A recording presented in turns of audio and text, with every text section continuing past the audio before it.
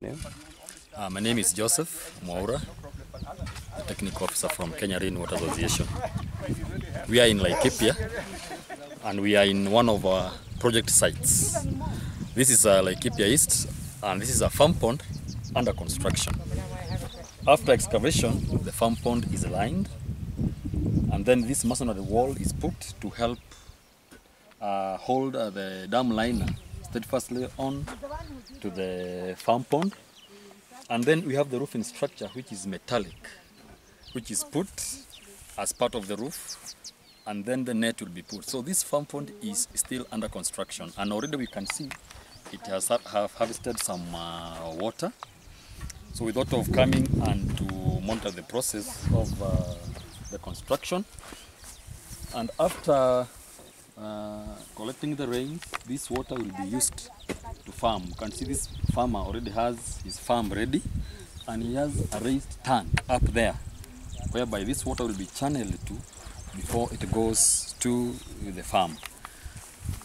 So we have more than 70 of this spread in Laikipia County, and farmers are getting a lot of benefit from this rainwater. And now we will listen to the beneficiary, Mr. Jonathan, as he tells us what are the benefits he expects to get from this structure. And Jonathan, you are so much welcome. Karibu. Asante sana, Brother Joseph. Yes. Yes, my name is Jonathan Jomo. The farm itself is called Menora Greens. It's an organic farm.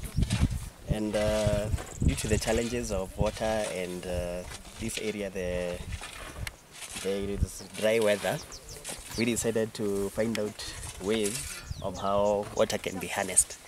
And that's when we came through the internet, we found out about Kenya Rainwater Association. And one of the challenges that we have had is, even though there is rainwater, it's not adequate enough for continuous farming.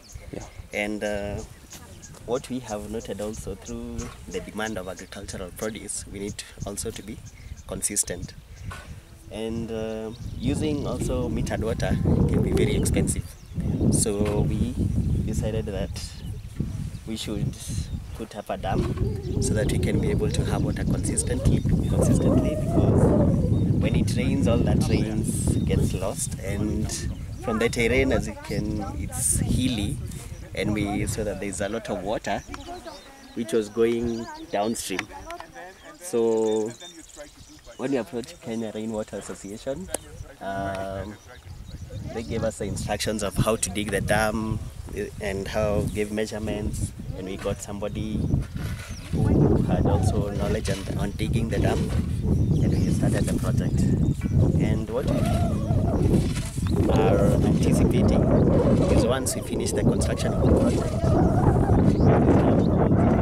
2,000 liters, we'll be able to harness all the water.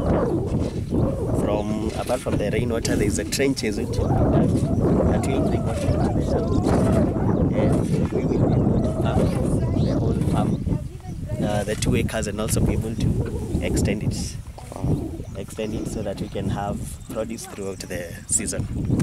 Very nice. So would you encourage more people like in your neighborhood to take up similar project? Yes, I would definitely encourage, because this area of Laikipia is very dry, and judging from what happened even in fact, people around here are saying like the last 3 seasons, the products have not been doing well because of lack of water. And also the metered water that comes from a place called Nairutia is also a bit expensive.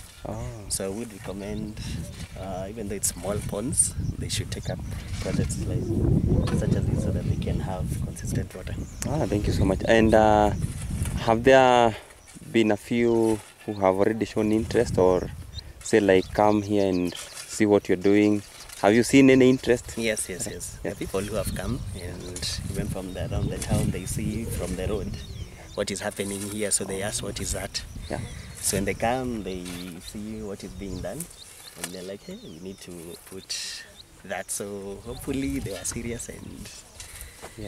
And I can see from what you are growing in your garden, it's like it's commercial farming. Yes, it is.